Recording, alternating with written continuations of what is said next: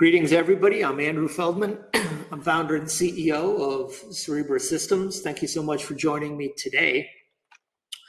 In late 2015, this is what the AI landscape looked like when my co-founders and I were together thinking about what we should do. Since then, it's changed a little bit.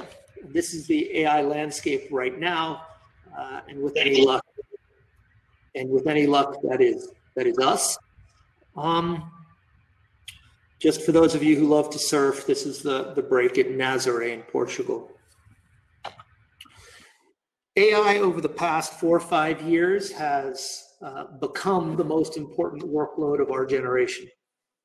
It's proliferating across industries and applications. It's growing at prodigious rates, sort of a doubling every 3.5 months, vastly exceeding Moore's law. I found this poster at a bus stop in Palo Alto recommending your 3rd graders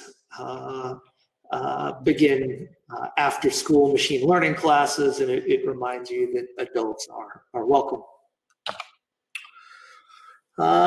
We have grown a little bit since we started the company in late 2015. Today we are 250 people. We have offices in San Diego, Silicon Valley, and Toronto. We've raised more than $400 million backed by the industry's leading investors. We now have customers around the world. And for those of you who are exceptional engineers and looking for work, we have a yawning demand for world-class engineering talent. Our mission is to change compute, and to do that by building a deep learning system that delivers more performance than up to 1,000 graphics processing units. While we're doing that, we deliver compute at a tiny fraction of the power and the space per unit compute, and we do that while supporting all major deep learning frameworks without changes to software. The first step in that path was to solve an open problem in the industry, a problem that had not been solved for 70 years, the entire history of compute, which was to build a very large chip. This is my co-founder, Sean, holding our Wafer Scale Engine. This is a 46,000 square millimeter chip. It's 1.2 trillion transistors and 400,000 AI optimized cores. This is a comparison between our Wafer Scale Engine and the largest graphics processing unit available at market. It has 54 billion transistors. It is 826 millimeters square. And for those of you who grew up outside of the metric system, that's about the size of a postage stamp. The Cerebras Wafer Scale Engine is 1.2 trillion transistors and more than 46,000 square millimeters of silicon, or roughly the size of a large dinner plate. On every important vector that underpins performance, the Wafer Scale Engine dwarfs the competitive landscape. We are 56 times larger. We have 54 times more cores and 450 times more on-chip high-performance memory, nearly 6,000 times more memory bandwidth, and more than 20,000 times more fabric bandwidth. It is our view that you can't build a Ferrari engine like the Wafer Scale Engine and put it in a Volkswagen and expect to get race car performance. So we built the entire system, and this is the Cerebras CS1. It is 15 rack units tall, so that's about 26 inches tall, fits in a standard rack, and is the solution unit that we sell. No matter how fast your race car, no matter how fast the performance of your system, if it's not easy to use, quick to deploy, you're going to struggle. And so it was extremely important to us at Cerebras that you be able to deploy your existing AI models using your standard ML frameworks and existing workflows without modification.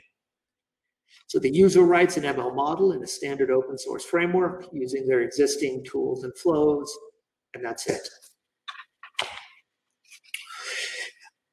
How does that happen? Well, the Cerebras graph compiler handles the mapping of the neural network, starting in TensorFlow to the computational elements inside the CS1 on the Wafer Scale Engine.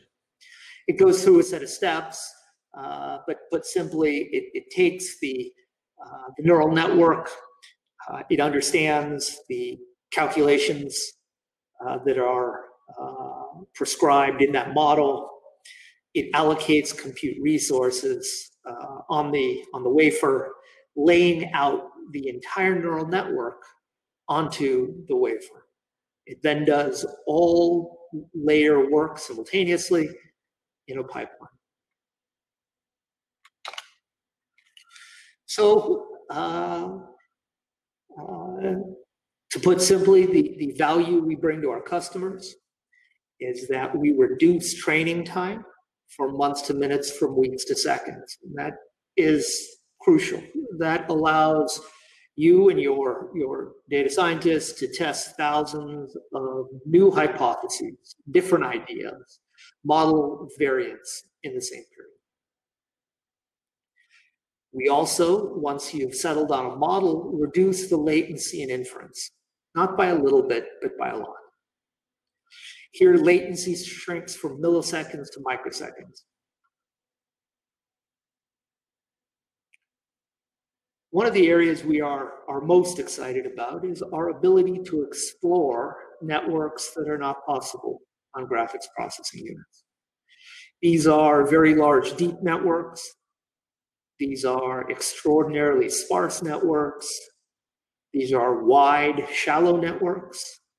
All of these present fundamental problems to the computation in a graphics processing unit. All of these are made simple in the Cerebras CS1. And finally, we bring to customers a system that allows you to pour vastly more data per unit time for your training sets.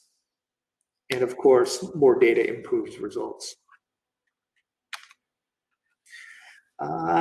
Here's a little bit of our press about some of our wins and some of the things customers are saying about our product. Initial deployments were in some of the most challenging computational environments in the world. And these are deployed inside of supercomputers. And one of the places is at Argonne National Labs.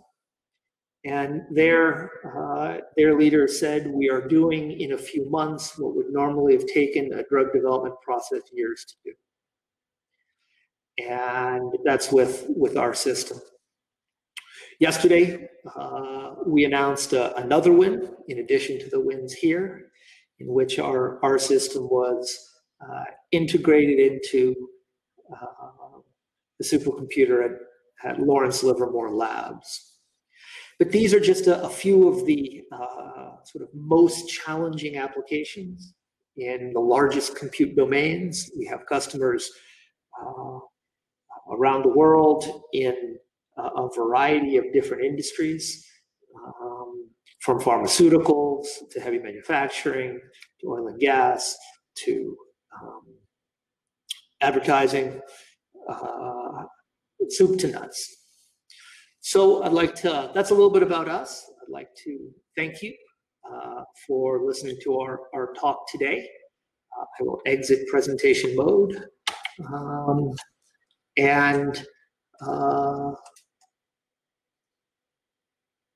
Let's see if I have a minute or two for any questions that you might have via the chat line.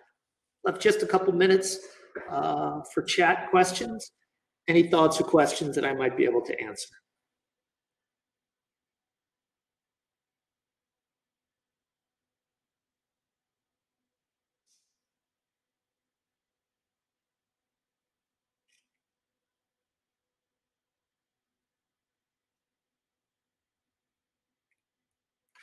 Greetings, Joseph. Thank you for asking a question. These are not cheap systems. They're designed to replace somewhere between hundreds and thousands of GPUs, depending on your work.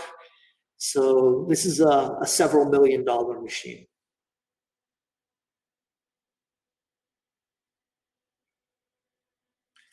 Other thoughts or questions?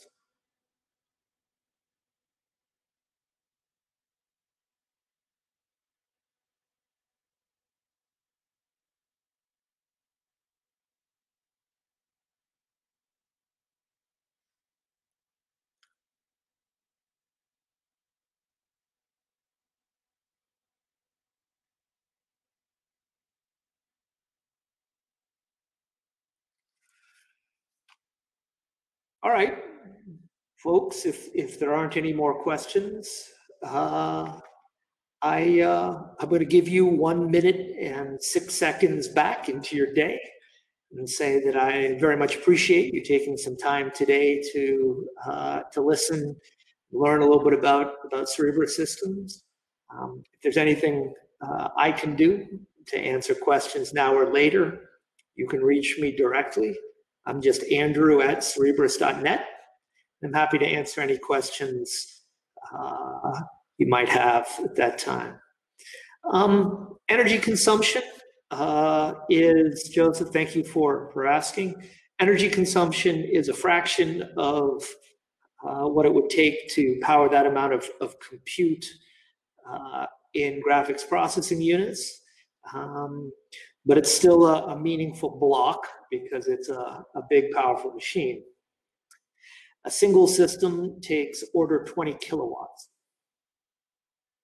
So 230 amp whips should be just fine.